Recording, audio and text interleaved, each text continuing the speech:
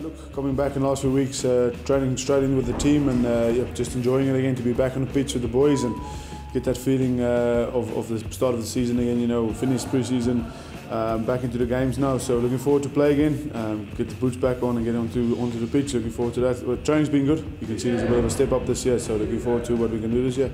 Yeah, look, I think the boys started great. You know, played 3 games, and I think the same team played for the last 4 weeks. So yeah, look, it was a bit disappointing last week. I think they were a bit physical at some aspects more of the game than us. You know, but yeah, look, always looking forward to come back to the team and lay down my mark and try to get that jersey back from Jackie. You know, so it's always good competition in the squad, and there's always good competition for the positions, and you need to use every game that you have to play as good as you can.